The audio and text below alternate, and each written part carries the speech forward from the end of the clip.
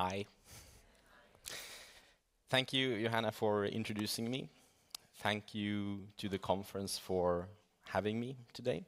And thank you all for deciding to listen to this last talk of this year's event. As most of you have too, I've spent the last 2 days listening to all the other excellent speakers and what they had to say, and I must say that I'm a little bit nervous now. That's the downside with being last.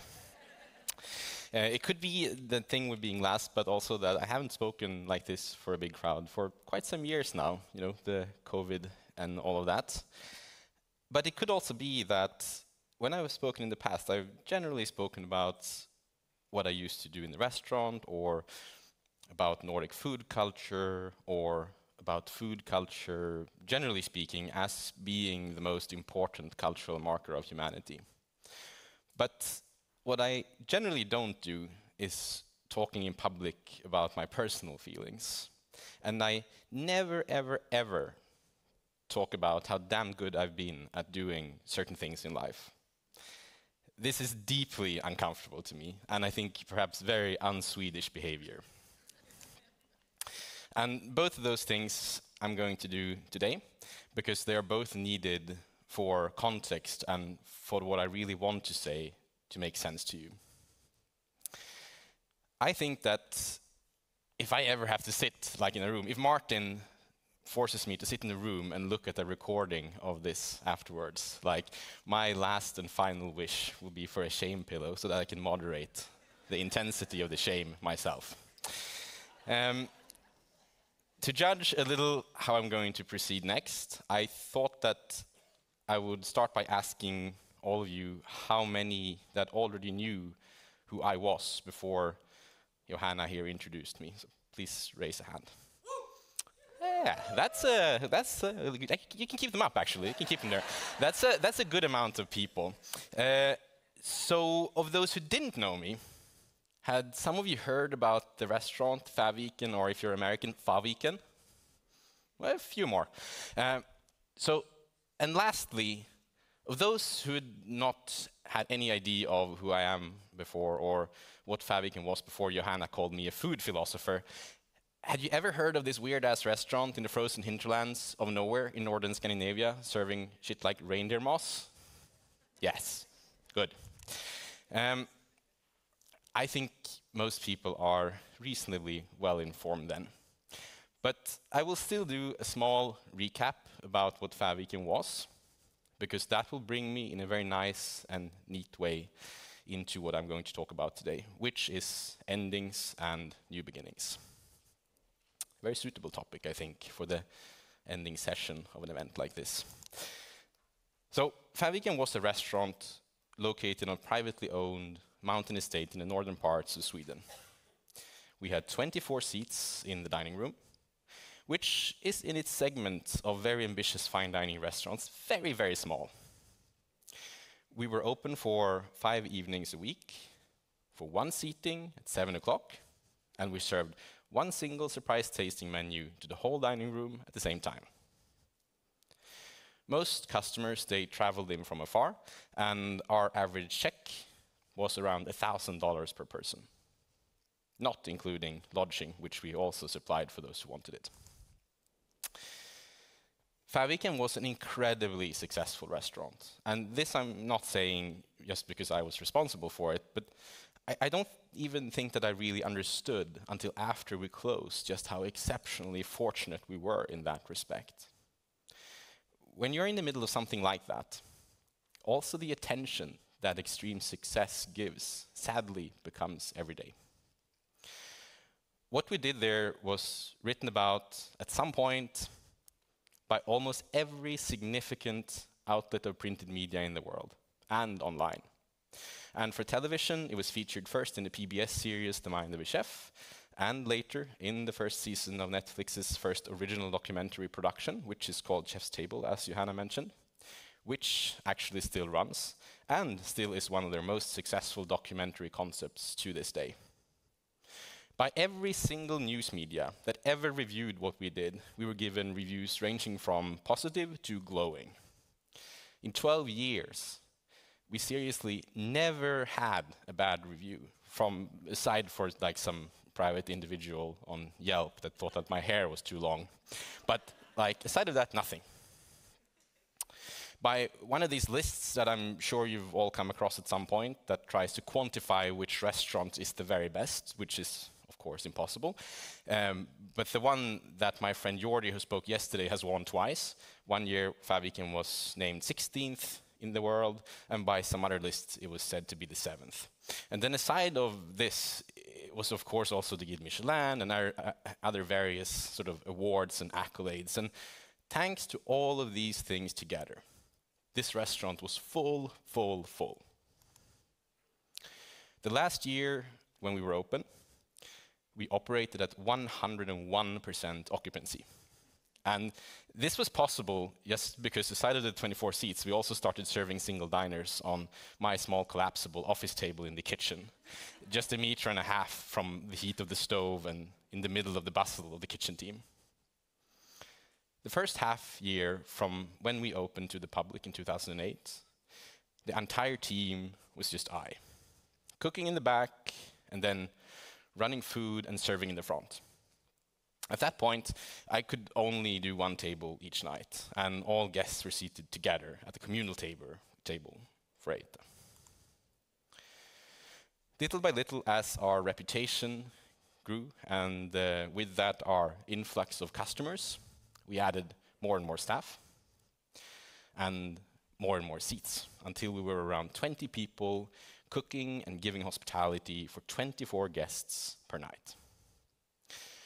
At this point, a few years in, Fäviken, like many other restaurants in its segment, was a very, very tough place to work. We worked 70 to 80 hours a week. The environment was definitely not what could be described as supportive. It was definitely not inclusive. It was definitely not sustainable. And even if it did craft an excellent product for our customers, it consumed the people working there, myself included. I was 24 years old when I became responsible for Fäviken. In retrospect, I was much too young, immature, and ill-prepared.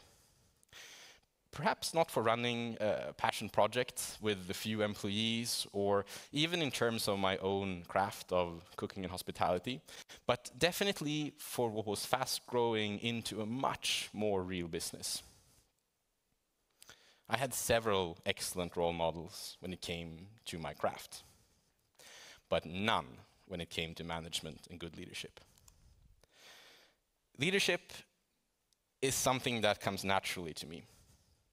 It's just one of those unfair things in life. People listen to me. I've done much less than many others to deserve it, but I'm also not one to not take advantage of the fact that this is the way it is, and I did. And I do attribute much of our success with Fäviken to this unfair advantage. Management, on the other hand, which is very often confused with leadership, perhaps because they tend to overlap and intersect, does not come naturally to me. And as a matter of fact, I don't think that it comes naturally to almost anyone. Managing is a skill that you learn. It's a craft, just like cooking or painting or designing or anything else like that. Those role models that I had worked for in the beginning of my career, those who were great cooks, they were also all pretty uniformly terrible as managers and leaders. They were very much in the vein of the caricature that you might be able to imagine if you close your eyes for a second and try to think of an angry chef running a very prestigious kitchen, like in a movie, essentially, but worse. There was lots of shouting and harsh words, very little room for adaptation to the individual, and I was the same. I hadn't seen anything else, and I didn't know anything else. And there are so many people out there who say, and I would actually even say that the majority of people, not just in restaurants, do so, that this old-fashioned, hierarchical, sometimes aggressive form of leadership doesn't work, that the only thing that works is fair, human, inclusive leadership. But think about it. If it didn't work at all, would it still exist? And within this little contradiction, I think sits one of the great lies of the modern discourse around workplace and leadership. Most things that don't work, they tend to either disappear abruptly or evolve into something that do work. So why isn't all leadership then everywhere like one big, happy, mutually respectful rainbow of fluff and pink clouds? Well, it's because in the moment, when you need to deliver in a high-pressure situation, pushing people as hard as they can take to the very brink when they're about to snap, it produces excellent results. And I think that generally speaking, just saying that this type of leadership that I'm talking about now doesn't work without any nuance is one of the worst things you can do if you want it to change. Not acknowledging that moving away from bad leadership is a conscious decision that you have to make every single moment of every single day, and not just something that happens because it should happen, is really problematic. And I think a lot of us are guilty of that, me included. Anyhow, I'm sure we've all been in high-pressure situations occasionally where someone have lost it a little or a lot, and where the way that you behaved towards someone or the way that someone behaves towards you didn't feel all right afterwards. It happens. And it will keep happening because we are human. The problem with restaurants is that most of them will find themselves in these high-pressure situations every single evening they're open. Inviting opportunity for this type of behavior to become a habit that gets passed on from one generation of new managers to another. And the downside with running a team this way, being this type of leader and manager, not even talking about the personal and ethical side of things, which are both quite obvious, is that it only also works there and then in the moment. Because it consumes people at a very rapid pace, it also puts a best before stamp at anything that you do. It produces the very definition of an unsustainable workplace. I and some of the others who had been with me the longest at Fäviken, we started to come to the conclusion that we couldn't keep going the way we did. We had to change, or the restaurant would simply cease to exist. We started looking at alternatives and quickly realized that if we wanted to work a reasonable amount, if we wanted to give more support to our team, if I wanted to change the way I conducted my leadership of the organization, we needed more hours. We needed many other things too, but most of all, we needed hours. With almost every little problem we analyzed, it came down at some point to the fact that we did not have the time to do things the right way. We just did them the fastest way, regardless of the human cost. When we analyzed just how much more time we needed, we saw that we needed to double our team.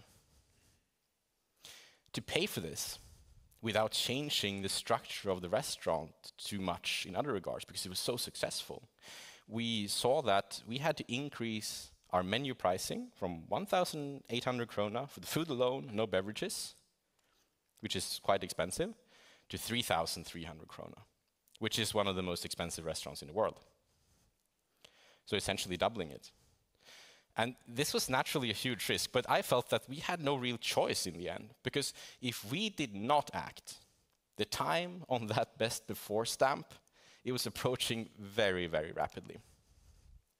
So we decided to launch our new pricing model and prepared for the big change for the next time when we had an opportunity to release reservations. This happens twice a year, once in spring and once in fall. And the way we did it was that we usually sent out a newsletter sometime in advance with the time and date that the new seats would become available online. And then on the day, we had the whole front of house team at their computers, led by our reservations manager, just answering emails and helping people to find seats. We would usually be completely sold out for the coming season of 2,500 to 3,000 seats, prepaid and ready within a few hours. I was incredibly worried about this upcoming change in pricing. I prepared defensive statements detailing what the money would be used for if some journalist made a story of it. And I prepared a bunch of suitable replies and comebacks for whatever comments that social media would generate on the matter or that people would email directly to us. The day when we released reservations some weeks later with the new price, nothing happened. Nothing! And I mean nothing in the sense that nothing changed. Like, we booked out equally quickly, no journalist wrote about it, and not even a single comment on social media alluded to the fact that we had almost doubled our price overnight without saying anything to anyone. I was shocked. But I was also delighted. And we started recruiting 23 new staff members. We implemented 40-hour work week with a 10-hour cap of overtime, fully paid. And we unionized the restaurant and got ourselves a collective agreement to make sure that we stuck to what we set out to do and weren't tempted to half-ass it. Very good. I can say that the person that picked up the phone at the Restaurant Workers Union's office in Örnsköldsvik was very surprised that I called and asked her to help unionize my employees. But it was good. And then aside of that, we also put in place a lot of other measures to move from this extractive organization to one that was still equally ambitious and hardworking, but fair and nice. And it wasn't easy, and it wasn't always perfect in the end. And it wasn't like people came up to me and told me or anything, but over the years to come, I could see that our efforts paid off by one specific, very simple metric. People stopped leaving. And we went from a place where many stayed for 6 months, and 9 months were like, sort of World Cup level of endurance, to one where people just stayed, and the years started piling on. To me, the final proof that what we did actually worked came the day, or perhaps rather the week, when we closed the restaurant in 2019. 6 months before the date, we had collected a team for a day together in preparation of the coming season, as we always did for every season. And when I told them the news, I explained my reasoning behind the decision and what it would mean to them. That the restaurant would not be there 6 months from now, and that they would no longer have a job. I told them that they should expect offers from elsewhere when the news were made public, and that if those offers were any good, they should take them. I told them that it was not I told them that it was my responsibility to keep Fäviken functioning to the end and not theirs. I mean, we had anticipated that some people would leave, and therefore we had also recruited a bit excessively to a degree of overstaffing. So we were pretty confident that we were going to sort of make it work till the end. On the day that the restaurant closed, the same 43 people who attended that day 6 months earlier cooked for the last 24 guests at Fäviken. And a few days later, when I approved the final payroll, it struck me just how long some of them had worked there. A handful of people had been with the business and me for 7 to 9 years. 10 had been there for about 5 years, or a little bit longer. And most of the rest of them had been there for 2 to 3 years. And maybe for all of you, this doesn't sound like very long in your professions, I don't know. But in high-end hospitality, this is like a lifetime. This is a very, very, very long time, and a very unusual thing.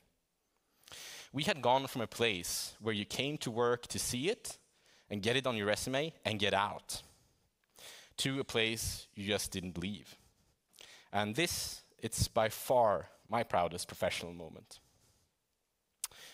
So why am I telling you all of this when we are supposed to be talking about endings and new beginnings? Well, it is because I want you to understand just what it was that I ended when I closed Fäviken. we had this place that was pretty much as critically acclaimed and respected as it could have been. It was full every day. It was a fun and pleasant place to work for me, with people I knew and loved and had known for a long time. It was a business that supported my family and myself very comfortably. It was a place that opened doors for me in the world that would, without it, have remained locked, and that allowed me to meet a lot of very interesting people.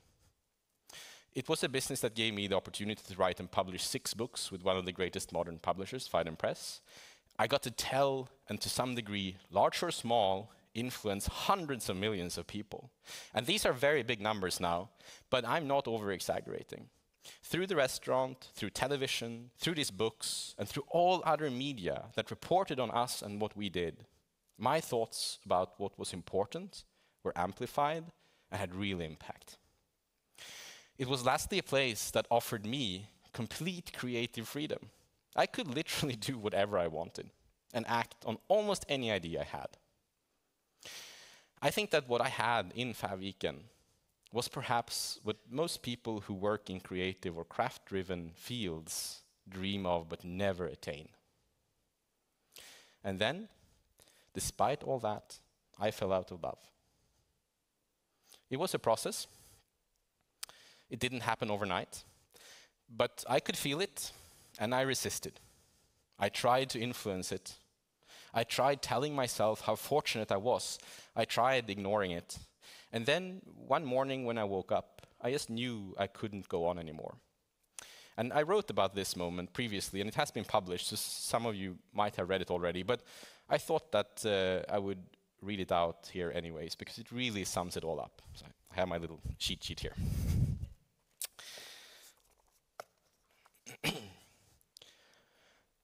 The first light of the morning was long gone already and had been overtaken by the full force of the early summer sun. This is the way it is up north that time of year. The sun barely sets at night and then bounces right up again. The room was warm when I woke up, in that stifling way that makes you feel like you're sick, even though you aren't. That way that makes it seem like there is just not enough air between the walls for someone to live. The lashes on my left eye were stuck together, and I had to brush my finger over them to make my eye open. The phone was buzzing its irritating wake-up call under the mattress where it lives at night. And I turned it off and looked at the time. 7:09. I had apparently hit the snooze once without realizing it. Perhaps I hit the button unaware from the drowsiness of waking, or perhaps accidentally by rolling onto that part of the mattress. I lay there and stared at the ceiling. And then out the window on some trees, and then back at the ceiling again. Tove had already left for the university, and it was my job to get the kids to school today. I could hear that they were up already. Good, I thought to myself. And I heard the sound of spoons on porcelain, so they were eating, even better. I hoped that the oldest 2 were helping their younger brother, and I decided to get out of bed, like any other morning. But then something happened that I'd never experienced before. I couldn't get up. I just couldn't move. Or perhaps rather, I couldn't make myself sit up and move out of bed. It was such a strange thing. It wasn't like I was physically paralyzed or anything. I mean, I could flop my body around just fine lying there. But as opposed to how it usually works any other day, you form a thought that decides to get up, and then with sort of some level of automatic response, you get up physically. Today, nothing happened. I just lay there. I felt scared in a way that I had only ever experienced twice before. Scared that there was something wrong with me, for real. The first time I felt this way was that time when I woke up and everything tasted of metal, and I thought I was having a stroke, which was pine mouth. If you've never had it or heard about it, you should Google it. The second time was worse, and it was when I had been swimming in a very famous rock star's dirty swimming pool at the party and gotten an inner ear infection that spread to the vestibular nerve in my, and made the whole world spin. And I also thought I was having a stroke. I lay in bed knowing that something was wrong, but not knowing what. And then I forced my body into submission. When I finally did manage to sit up, I put a t-shirt on and a pair of running shorts. And I drove Arne, Ella, and Edwin to school and preschool without my shoes on, and the whole time with tears burning behind my eyelids. I've never had a problem crying in front of my kids. I cry very easily when I'm upset or when something sad happens, and I'm very fine with that. But today I found myself trying hard not to. I think that I didn't want them to see, because I knew that this was another kind of sad and another kind of fright. And it was something that I couldn't explain to them, something that was unfamiliar and that they wouldn't understand, because I didn't understand it. It was a kind of sadness that I had never felt before. When I got home, I went straight to bed and cried. And then I slept until the clock turned 2, and the sound of the door woke me up when my son came home again. He thought it was strange that I was home and that I was sleeping, but I shrugged him off and sat down in front of the computer as if I was working. I was just sitting there, not reading, not writing, not looking something up online, just sitting there, acting busy, pretending to work. I didn't go to Fäviken that day, and I didn't call to say I wasn't coming in. I just couldn't make myself. Later, when Tove came home, I told her that I had a headache and that I thought I was coming down with something. She looked at me very suspiciously, because I don't get sick very often, and if I do, I generally tend to work anyways. The following day was an exact repetition of the first, and the third day that followed too. And as I lay there in bed, on the morning of the fourth day, I realized that I didn't even want to get out of bed anymore. To get up and drive the kids to school felt suddenly very hard, even though I had done so the 3 days before. To do that, and then go to work after, it felt unachievable. It felt like climbing the summit of some impossibly tall mountain, unaided by oxygen, or maybe even carrying like a CO2 tank like an anchor to make it harder. I knew then and there that it had to stop. I understood that my restaurant, the one that I had loved for 11 years, had to close soon. I lay there for another 45 minutes, listening to the kids, watching television downstairs, trying to figure out how to deal with the incredible sadness induced by this realization. So, when people read this, or hear it, most seem to immediately tend to jump to the conclusion that I was burned out, that I had worked too much, that I had a depression, things like that. And I can really understand why. But this wasn't quite that. This was the overwhelming sadness over a lost love that would never come back. And the realization that I had to change. Not because of any practical reason, or because I particularly wanted to, but because of that lack of love. And practically speaking, I could probably have kept Fäviken on autopilot going for many years, not spending time or engaging emotionally with it, like a lot of chefs or other creatives eventually end up doing with whatever it is that they've created, become successful by, and eventually fallen out of love with. But I just could not imagine myself existing like that. And I must say that I'm very happy that I did close it, and that it did end. Me falling out of love with the restaurant of my life, the restaurant then that in itself gave me so many opportunities, has almost given me more after it stopped existing. I've thought a lot about this process with Fäviken afterwards, how privileged I was to get to choose the end of my project, that I had partners who understood and backed my decision, that a sudden change in trends, or perhaps the pandemic didn't dry up my customer base, or that I didn't let the place slowly decline until it self-imploded. The thing, though, is that as much as I like to tell myself that this was rational, conscious decision to close, that it was time for practical reasons, it wasn't. It was purely an emotional decision. And this is really what I would like to talk about today. Because I think that this conflict between emotions and conscious rationality is at the core of what it means to be a human in the 21st century. As a species, we have a number of tools to guide us through life. One is that we're really great at gathering data without knowing that we do so, and then subconsciously analyzing this data. A process that goes on at the back of our minds all of the time, regardless if we want to or not. It is what gives us our ability to sense when something is wrong around us and when something needs to change. This is perhaps what made us so successful from an evolutionary perspective, I don't know. But I can definitely see how it was probably a very useful thing for a hunter-gatherer to feel when something needed to change and then changing it immediately, rather than sitting down in a meeting and having a very elaborate and lengthy conscious fact-gathering process that ultimately led to the same decision being made, just more slowly. But today, the world around us requires a rational argument and explicit reasons for almost every change, big and small. And I can also understand why that's needed. But I also do think that this is often counterintuitive to the way humans are meant to work, and most often actually do work, even if we pretend otherwise. I would in fact go as far as saying that I believe that most of the decisions that most of us make every single day, they are emotionally based rather than based on a conscious analysis of an array of facts presented to us and then carefully weighed against one another.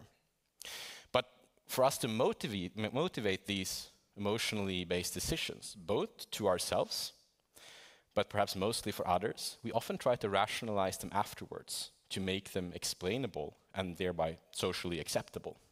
Think about it yourselves. Think about some decision that you made recently and what that process looked like. And not just something like you eating a croissant and drinking coffee in the morning because you feel like it, even though you know that oatmeal and water would be better for you, but something more important, something bigger. Perhaps some well-prepared decision you made at work. Perhaps that you decided to buy a new apartment. Perhaps that you decided to propose to your theoretically perfect partner in life after much weighing of pros and cons. Deep down, if you really think about it, didn't you already know before? All of the evidence was listed, all of the decision points lined up, what that decision was going to look like. When I spend time thinking about the process of ending something, and especially the end of Fäviken, I think that this is what I can take away from it going forward. If I'm completely honest with myself and with you, I knew long before that morning I told you about that the restaurant had to close. But it wasn't until I couldn't go on any longer that I started rationalizing so that I could articulate to myself and to everyone else why we had to close. I am 100% certain that if I had listened to my instincts, if I had chosen not to suppress the emotions that started telling me long before that particular day that it was time to make some changes, I would have been better off. And I don't mean that I should have on that day in perhaps 2016 or whenever it was that I first felt it, that I should have just called my business partners and resigned on the spot. Not like that. The unique magic with the human intellect is that we can use our conscious mind to evaluate what these subconscious processes are telling us. If I had trusted those early emotions and perhaps allowed myself to investigate them further, rather than ignoring them, pushing them back, or trying to write them off as being irrational, I would have come to the inevitable conclusion much faster, and perhaps in a slightly less dramatic way for myself and those close to me. And perhaps the decision to close would have been made a year or so before what came to be the case. Perhaps the wear and tear on myself would have been less severe. And perhaps this delay in my decision cost me an opportunity that I will now never know of, or put me at unnecessary risk.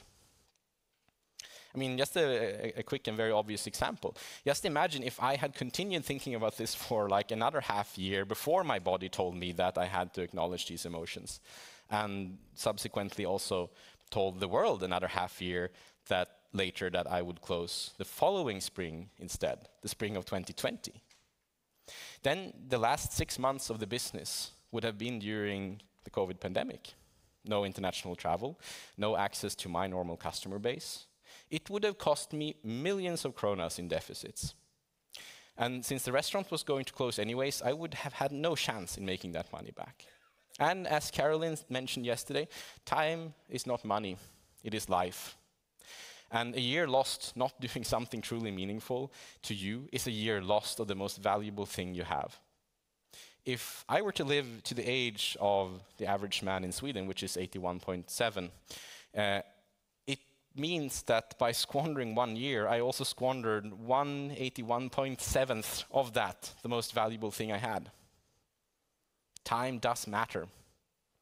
I guess that what I'm trying to say by all of this is that we humans have an amazing ongoing subconscious research process that incorporates every single little moment we experience in our lives, and that gives us hints and direction on how to act in the form of sensations and emotions. I think that we should stop working against ourselves by almost always assuming that our own, much more shallow, incomplete, conscious evaluation processes are always better.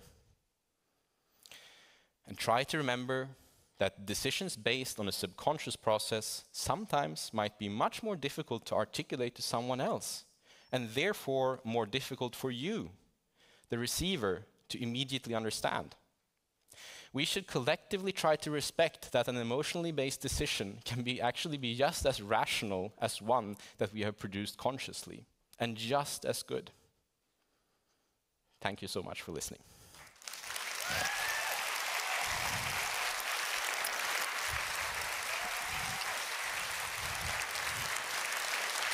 I will say thank you, and I will say I know you have something else on your mind, so go right ahead. Yes. So, just before I open up for a few questions and let Johanna take over and organize that, I actually have one last thing to add. I've mostly spoken about endings now, and endings tend to lead to new beginnings. But I haven't said much about those. Because when I wrote this, the first draft ended up at 17,831 words, which is like 2 hours of me solidly babbling on without any break. So much of it had to go. But now when I'm officially not on the clock anymore, because you've applauded and we're like done, I'm going to steal like a little more of your time. And there, I think, is very little you can do about this besides leaving, which is rude, or Johanna wrestling me on stage, which could happen. So as you've seen, I've not had any slides today, but up there in the sun, there is a QR code. And some of you might have scanned it already, that's fine if you're curious. But this QR code represents one of my new beginnings. So the first of those beginnings is being that half of my time I run a certified organic apple orchard that produces several hundred tons of great apples for eating and cider making. And the second one is that on the other half of my time I am responsible for the world's largest environmental award, which is called the Food Planet Prize. You look a little bit surprised now. When I say the world's biggest environmental award, it's like you've never heard of this before, which is probably correct. Because unlike other global awards coming out of Sweden, like perhaps the Nobel Prizes, which have had something like 100 years to get famous and fancy, this year is only the third for this prize to happen, and the first since I became responsible for it.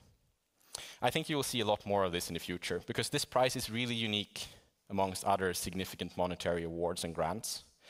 We give out 2 prizes a year, $2 million each. And the first thing that's unique is that the world's largest environmental award can only ever go to projects within the food system, projects that lessen the environmental impact of the way we eat. And this is like very simply because no other human activity today creates more environmental problems than the way we eat. And we need to keep eating. To not eat is not a choice we have. The second thing is that we award people or projects for their potential to make change, if they just get the chance. We don't award projects that made change like 5 years ago, which weirdly enough is what most other awards and prizes do. We take much more risk because that is needed if we want to turn things around. The third unique thing is that a jury that will vote on the 10 finalists selected by our team every year to decide a winner, they represent the whole food system. And this means in broad terms that half of the jury comes from academia and policymaking, which could be referred to as the usual suspects in this context. And then the other half comes from practical applications within the food system, which are like grossly underrepresented in foundations and boards that decide where money goes. So a vote from someone like myself, former chef, or from Gina Juni, a young female winemaker from California, weighs equally heavy in deciding who gets these prizes as that of, let's say, Johan Rockström, one of the most acknowledged climate scientists of his generation and my co-chair in the jury. Lastly, all the nominees that we examine every year are brought to us from people who nominate either themselves or someone else that they think should win this prize. It is a true grassroots movement in that sense, where we, rather than us going out in the world with a colonialistic sort of mindset, looking for the stuff that we believe will make a difference and probably end up missing most of the best initiatives that will actually end up disrupting the way our food system works today. Our job is much more about listening to what the world tells us and then trying to understand these many nominees as best as we can with open eyes and a minimum of preconceptions to try to figure out which of them that actually has the biggest potential to make change, if only they get the chance.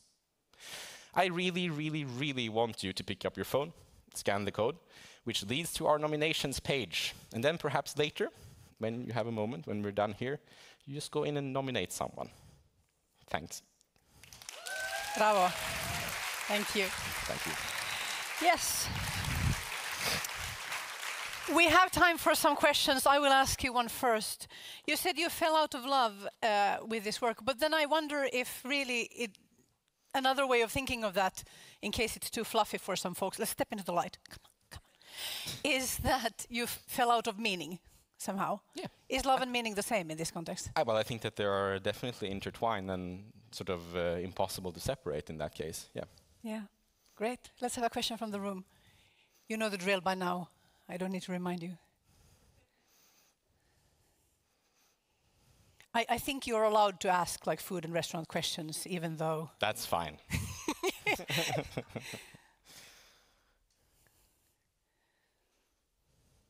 In shock. Yeah. In shock. You're a shy bunch. Well, there is one there. There's one question right there on the right. Yeah. I was gonna wait for someone else to like break the ice, but my name's Anna Blixt. I'm a gender equality and diversity consultant, and I was thinking about what you said about like, well, feelings, and how we all, or I mean, I guess the majority of the room can recognize being at a workplace where you don't like enjoy your everyday life, or where you are too stressed or like, yeah, just don't want to go there. And we'd rarely make the decision to leave until we have a new opportunity. So most people like endure these terrible workplaces just to like wait for the next opportunity. Okay, I'm ready to leave. So what would you say, like how do you think we can change that and like leave something without having something new?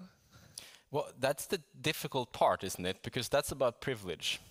And I mean, I was privileged enough to run this company like successfully, so I had resources that made it possible for me to act on this, like this process that happened and just leave. And I knew that, you know, I could sort of make it work for myself and the family for a little bit, and then something new would probably come along.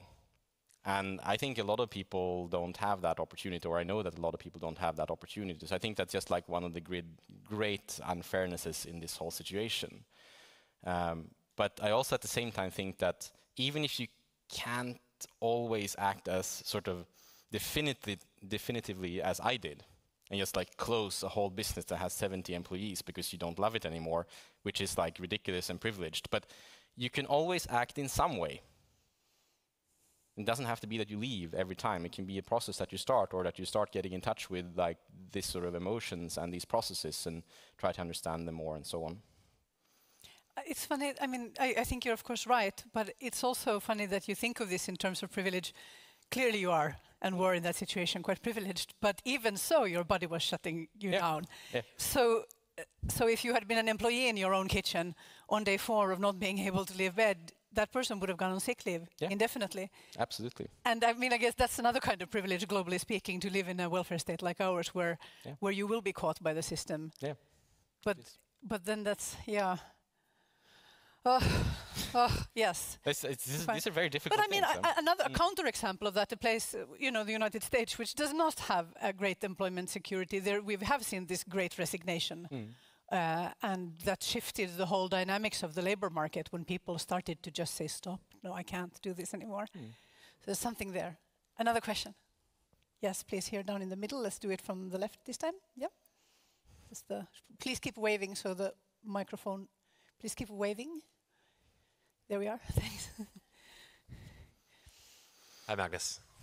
I know Magnus very well. Hi, Matt. So, I'm just curious because, so my name is Matt Orlando. I own a restaurant in Copenhagen called Emas, and I'm just curious in this whole leaving part.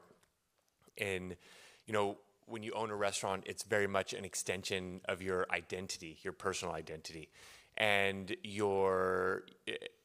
and I know this because I own a restaurant, and your ego is directly attached to that identity, and by default, the restaurant. Yeah. And so when you and I don't speak of ego in a negative way, just to set the context here. It's just everyone has an ego and everyone's aware of themselves. But when you go through that process where you're essentially closing a part of your identity and potentially closing certain doors that were open because of that, what does that process look like, and how did you deal with that? Well, for me, like, it was so definitive at the end, so I never really even thought about it, to be honest.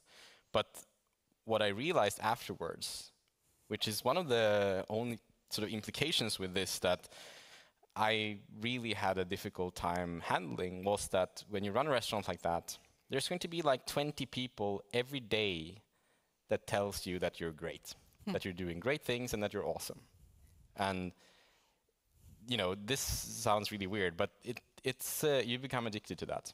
And closing the restaurant and not having that, after that it was Tove, my wife, saying that I did something great like maybe once a month if I was lucky. and like the discrepancy is huge, and it made me like pretty miserable for a while before I kind of came to terms with it, actually. Yeah. Do you feel internally, I'm sorry, this turns into like a therapy session. Do you feel internally now that you're great? Yeah, I'm much better, like, definitely. Because maybe this is a healthier way of being great, right? It comes from you, right? Yeah, I think so. But I can still miss it. It can still be like, when I go to another restaurant, for example, and I see that sort of customer relationship, the customer-chef relationship, I can still feel that and I can miss it. But I don't feel it every day now, and it's not something that I think about, really. I do notice that, yes, you're talking about this, you're uncomfortably backing away from the light, so let's go back to the front again. Okay, we can do one more, I think, or maybe possibly two. Let's do one here first, further back. Yeah, that's right. And then just in front of you afterwards. Hello, my name's Christina. I'm a design and development specialist. So what's your favourite food to eat? My favorite food to eat is rice porridge. With fake cinnamon and sugar and milk. Semi-skimmed. What you call fake cinnamon is what most of us would just call cinnamon. Yes, the cassia cinnamon. Right. I don't like real cinnamon. Yeah. And then right in front of her. Hi, my name is Lucy. I'm an architect. I wonder how you archive food when you have done a restaurant that has cultural significance. It seems important to be able to preserve some of that, but the food can only be eaten once. Well, it's like there are two things. Like, one is that every single menu that was ever served at Fäviken has been kept. So there is like a record of like the succession over 12 years of what happened there. And then I didn't really think about this until like the end. But I was fortunate enough to get to write like my first book about Fäviken quite early, only 4 years into the restaurant. So that like automatically chronicled quite a lot. And then I got to write another book like 10 years later that was also called Fäviken, but which, unlike the first book that was about the restaurant that barely existed, the second book was about one that didn't exist anymore. And together they've kind of archived or chronicled most of it pretty well in both photography and text. Is there some kind of, I mean, I suppose there's not a national archive of like food culture or something like that, but I don't know, but I mean the books, sort of books like that end up in our national archive, like the Royal Library and stuff. So they are there, but I guess that they probably weed them out after like 20 or 30 years or something. I don't know. In the Royal Library, it's supposed to be forever. So that's something at least. Imagine how big it would be after a while. Huh? No, I was super worried about like where are your menus? Like where will they go over time? National Archives might want them. I'm just saying that. Yeah. Okay. Well, now they're on like one single computer, like with no backup. Everyone in the room who works with tech is like, no, Magnus, no. And I didn't want to end this by saying, Magnus, no. So some people are going to come up to you and talk to you about backups. All right. Thank you ever so much for these endings and beginnings. Thank you so much. Thank you so much. Magnus Nilsson.